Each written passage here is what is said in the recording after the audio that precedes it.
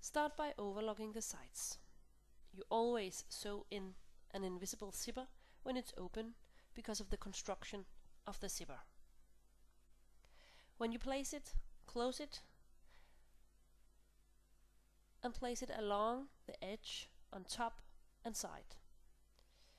Open again so you can pin your zipper to the fabric. Pin it all the way down to where you want your zipper to stop. I always use a zipper that is longer than the actual opening because then it's much easier to sew.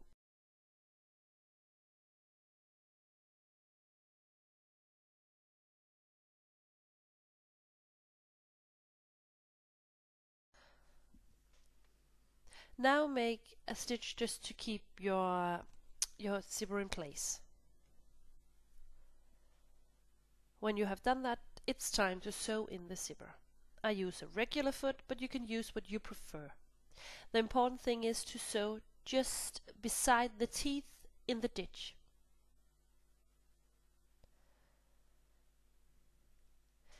Here you can see the stitching along the teeth.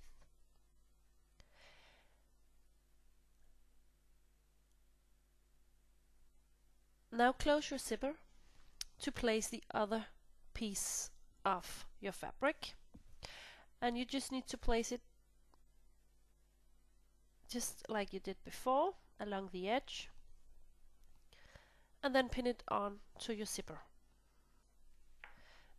And when you have done that, just make a stitch along the edge to keep your zipper in place.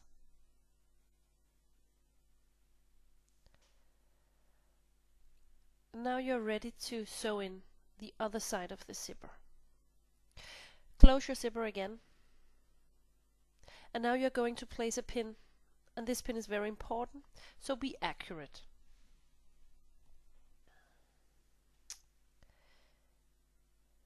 You need to place a pin just where your first stitch is, and place it on the side where you want to sew. So do like this and open your zipper again.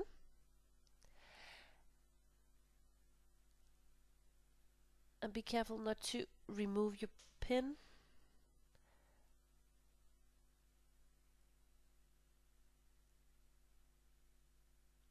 Now I'm just turning the first pin I placed so I can place my fabric. Okay. Now you need to stop the stitch right where you have put in your pin. And this is very important to get a nice result.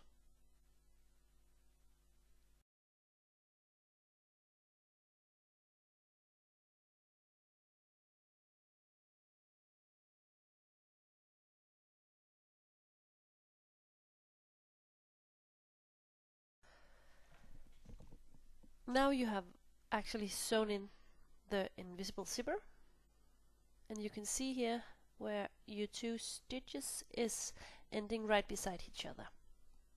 Okay, so now it's time to do the seam underneath the invisible zipper and just pin together all the layers to keep it in place. And you need to make a stitch that ends right beside or just right below the two first stitching that you have made. So with 1 centimeter or what your sew allowance must be, and just stop right below, a millimeter or two below your first stitch.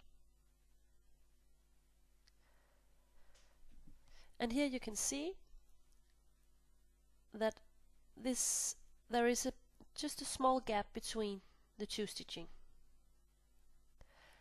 And this gap will make your invisible zipper be invisible just all the way down, because this will give the zipper some room to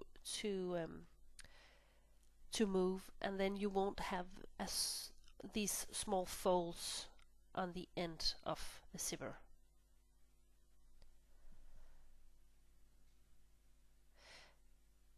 Then give it a soft press. Do not press on your teeth because they can melt. And press your seam allowance on the back.